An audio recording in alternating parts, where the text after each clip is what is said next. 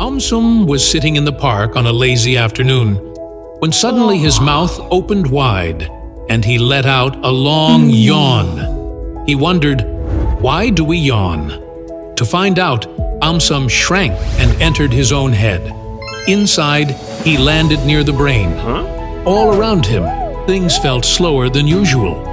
The blood was carrying less oxygen, and the body seemed heavy and dull. It was as if everything was moving in slow motion. Suddenly, the brain commanded the body to yawn. The order spread quickly, and the jaw opened wide while the chest expanded. A powerful wave of air rushed in, sweeping AumSum off his feet and carrying him into the lungs as they stretched like giant balloons.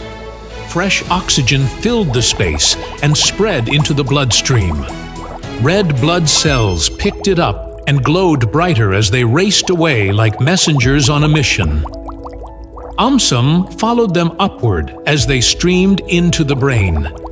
Neurons that had been faint moments ago now lit up brightly, firing with energy. As the jaw stretched wider and the chest pulled open, the wide stretch pushed the dullness out, and AumSum felt the whole space inside brighten and grow lively again. Finally, AumSum floated out. Now he understood why we yawn. AumSum was lying under the night sky, gazing at the sparkling stars. His eyes rested on Pluto, glowing faintly at the edge of the solar system.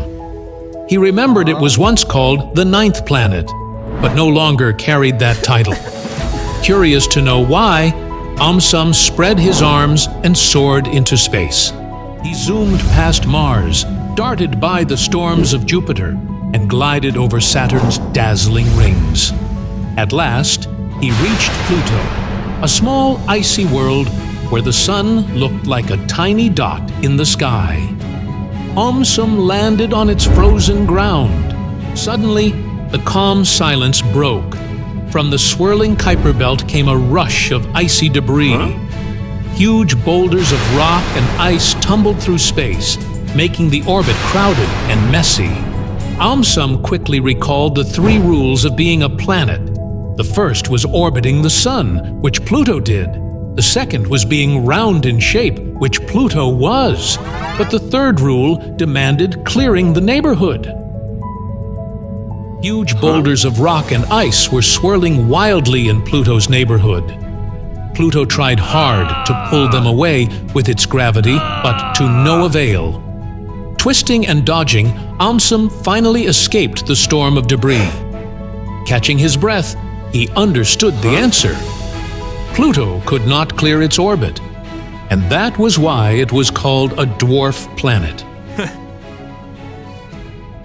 AumSum was walking happily in the park when suddenly a throbbing ache began in his head. At first, it was light, but soon every step made it pound harder. AumSum wondered, what exactly is a headache? To find out, AumSum shrank himself and traveled inside his own head. He landed in a network of blood vessels and nerves that surrounded the brain. The brain itself rested quietly.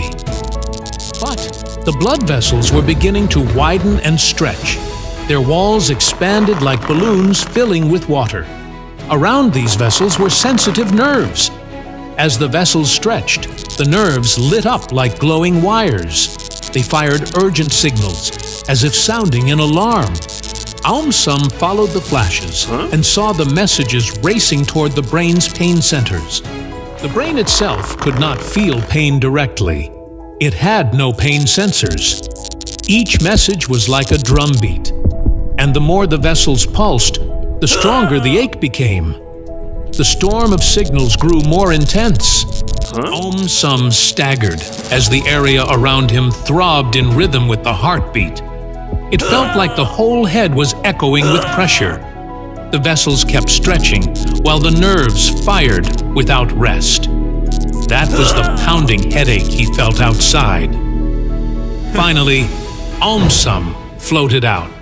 Now he understood what a headache really is. AumSum was standing in front of a mirror when he noticed a small bump on his throat. He pressed it gently and felt it move up and down whenever he swallowed. Curious, he wondered, why do men have Adam's apple? Determined to solve the mystery, with a spark of magic, he shrank down and entered his own neck. He landed outside a structure called the larynx, or voice box. It looked like a tower made of cartilage, protecting the vocal cords inside. AumSum noticed that at the front of the larynx, 2 large plates of cartilage joined together. At the meeting point, they created a firm bump that stuck out. This was the Adam's apple. Then, a glowing portal suddenly appeared. The portal carried him back in time to when he was a baby. At that stage, the larynx was small, and the bump in front was barely noticeable. As he moved forward in time, reaching puberty, he observed that the bump stood out more. Coming back in time, as the larynx grew bigger, the vocal cords inside became longer and made the voice sound deeper. This was why men usually had deeper voices than women. In girls, the larynx also grew, but not as much. AumSum finally understood why men have Adam's apple.